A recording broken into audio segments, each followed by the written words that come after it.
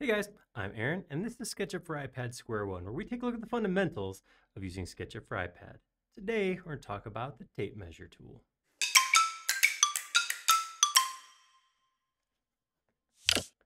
So, tape measure is interesting because it lets you do a couple things. It lets you actually check the length of the distance between one point and another point, but it's also how you create linear guides. And it's one way to do it. And we're going to take a look at how to do both those things right now.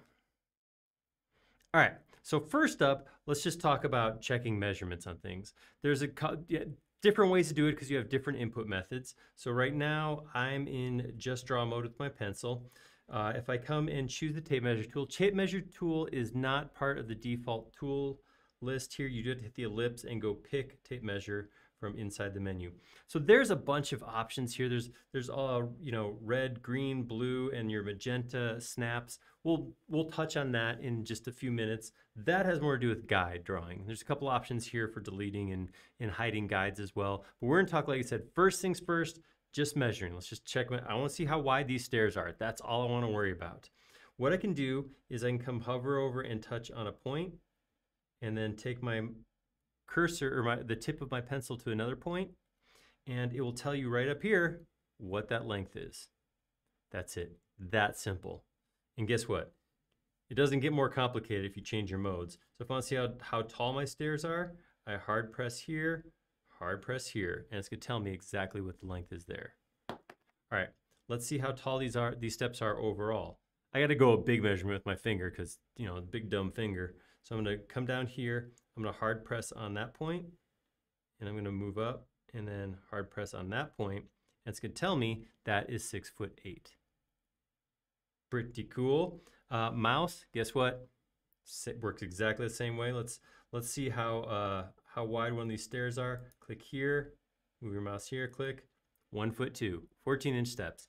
That is it. That's if you're just checking dimensions, it's that simple. Now, if I wanted to scale my whole model using this command, what I could do is I could click from one point to another point, and then come in here and say, rather than make that 1'2", let's just make that 12 inches even and hit enter. You'll get a little pop-up that says, do you want to resize this whole model? If you hit yes, it will rescale the whole model. See how it just shrunk?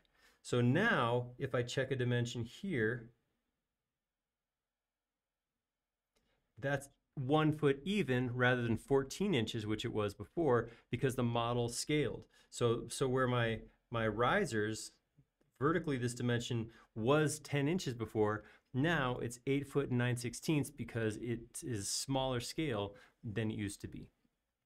All right, so that is how scale works and how you can scale your whole drawing using a single dimension with the tape measure tool. But now let's talk about guides a little bit. How do you place guides? Guides are super simple. Guides are great because they're edges you can put onto a model. They're lines you can see, you can snap to, but they don't break geometry.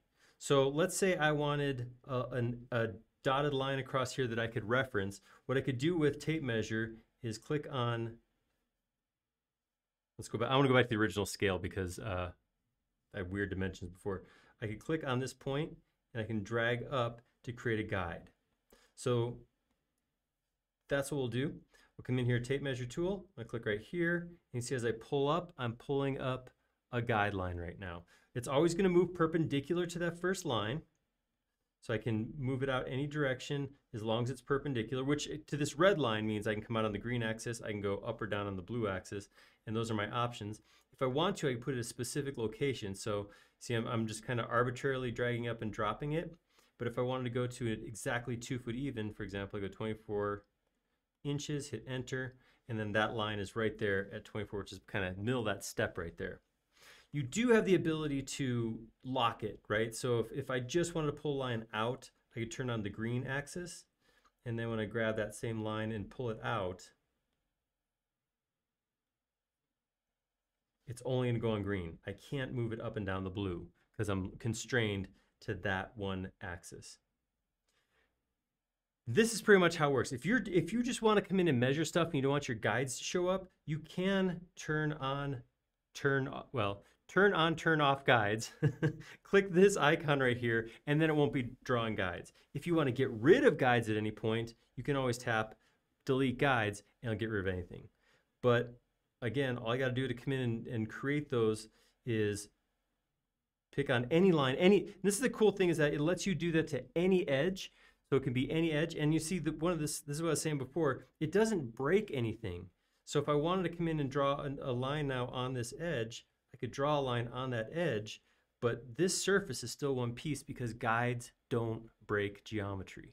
So pretty cool option to have. It's a great way to get reference on your screen without going through and messing your geometry up. And all done with the tape measure tool. So if you like that video, go ahead and click like down below. And if you haven't already, please do subscribe. We create several videos each and every week. You'll be notified of all of them if you subscribe. Most importantly though, leave us a comment down below. Do you like using the tape measure tool? Do you use it to scale? Do you use it to chuck dimensions? Do you use it to create guides? What do you use it for? We like making these videos a lot. We like them even more when they're showing something you want to see. Thank you.